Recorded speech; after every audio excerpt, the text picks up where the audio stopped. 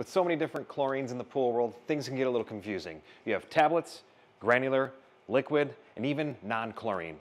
One of the most popular questions we get here within our retail store would be, what chlorine is best for my in-ground swimming pool? And how exactly do I use that chlorine? Good news for you today is I'm going to answer that exact question.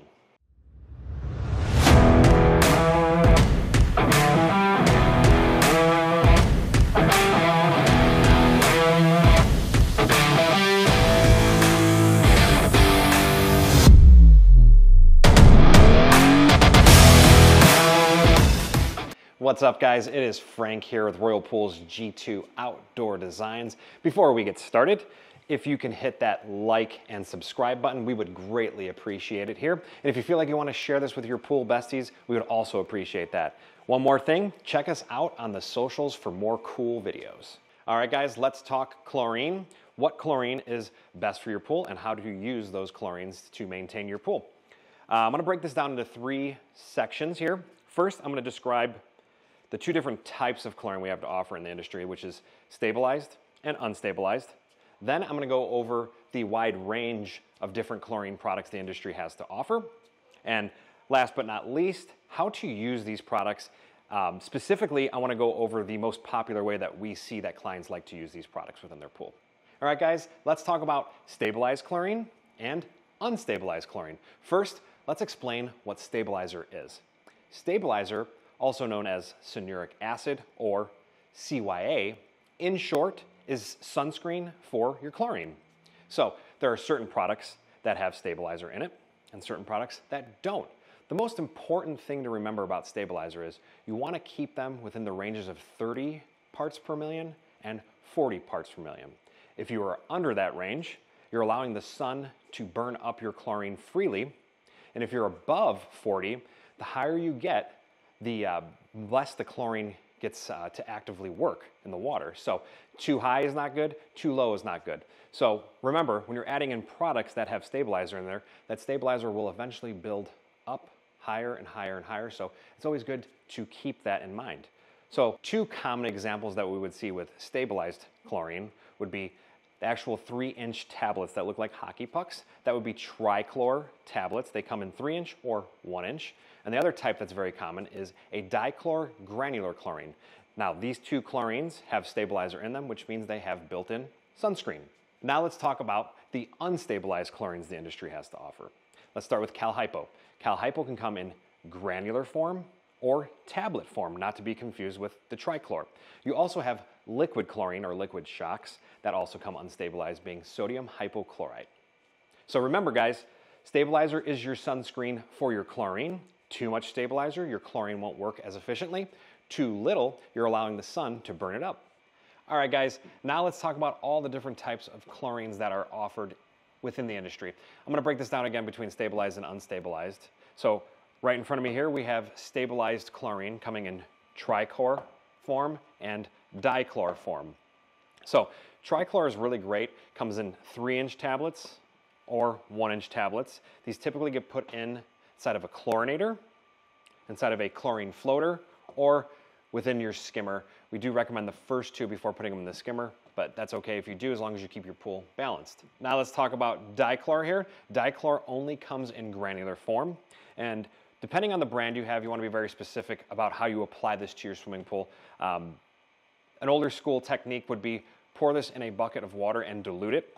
There are certain brands that will actually tell you pour this directly or broadcast this directly over the swimming pool, specifically with different granular products. But this one, you could always go old school with it and dilute it in a bucket. Just be careful not to splash it on you. So this one does get applied directly to the pool water, whether you have to dilute it or not. All right, let's go over the unstabilized types of chlorine we have to offer.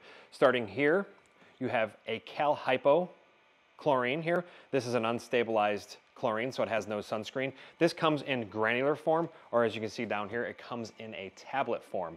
The one thing I want to say about the tablet form is do not mix these tablets in a chlorinator or a floater that have trichlor tablets. All right, for safety purposes, you can create a nice off gas, have a little bit of an explosion actually. So it comes in granular and tablet form. You also have liquid chlorine or liquid shock. This is 12%, 12.5% bleach essentially, and you can pour this directly into the water, and you get chlorination. And then you have over here, which is kind of a curveball for you, and it has nothing to do with these styles of chlorines, but it is a type of shock you can use. It's a non-chlorine shock. This is also unstabilized, but it actually doesn't have chlorine in it. So there are the wide range of chemicals. Next, I'm going to tell you what is the most popular way on how to use these products. All right, guys, so now let's talk about the best way to actually use these products. With that being said, I want to say that there is different strokes for different folks. I have eliminated one product specifically from the line right now, and this is probably more along the lines of the reasoning behind why clients feel more comfortable. Is this is probably more the traditional way as a professional, how we were taught to treat these pools. So it just makes sense to us, so we pass that on to you guys as the clients. So what I've eliminated was the dichlor. Again, you can use it. All these products are really great for building up free chlorine in your pool, but traditionally, we are taught to shock a pool, and shocking a pool is just a nice, fast, rapid peak of free chlorine, and we shock these pools with liquid and granular cal hypo. The most popular, probably by far, would be the liquid. Again, these are fast ways to introduce free chlorine, spike it really, really high. Both these products are unstabilized, so with that being said, as you spike them, they will go in, sanitize, disinfect, hopefully clear a green cloud, depending on your dose, but they will also fall rather quickly. So the way we were taught and the way we pass it on to you guys is once you spike that and you get some good sanitation out of it, you're gonna go in and add your tablets. This will actually help that curve once it goes up by shocking. It'll help it fall slower as opposed to having that up and down effect. So the goal would be to shock, disinfect the pool, bring in your tablets and help it fall over a week.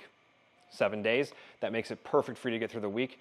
Along with that, you're going to want to test this theory. Each pool is a little bit different, so you're going to want to go in 2-3 times a week, strip your water, and probably bring it into a professional pool lab. The one thing I do want to say is we do love to use liquid chlorine here. This is, I know I related it to bleach. Technically, it is bleach. Bleach is chlorine, but when you go to a professional pool store, you're going to get 12.5% strength as opposed to getting like a Clorox brand bleach or a generic bleach, which will only have about 3%. So it is important to go to your local pool store. Everything they should have should be full strength. So again, this is the most traditional way to balance the chlorine, and you want to get that range between 1 to 3 ppms when the water is clear. And we honestly think that doing it this way is the fastest way to learn it. Last but not least, what I have here in my hands is one of my favorite products, and it comes in a couple different forms, but this one is a 2-pound bag of non-chlorine shock. This is not similar to these products, but what it can do and where it is great to use is it can help sanitize and rejuvenate some of the exhausted chlorine in your pool by adding this in. It's also really good, you can add this in after a rainstorm, so you don't want to add any free chlorines. Or if you have a pool party, you got 30 little swimmers about to jump in there, this is a really great product that you can actually shock your pool with 15 to 20 minutes before those little swimmers jump in. So this is a really great way to disinfect your pool without adding more chlorine. All right, guys, so there you have it. What is the best chlorine for my swimming pool and how to use each of those chlorines. Hopefully that information was valuable for you guys, and we'll see you in the next one.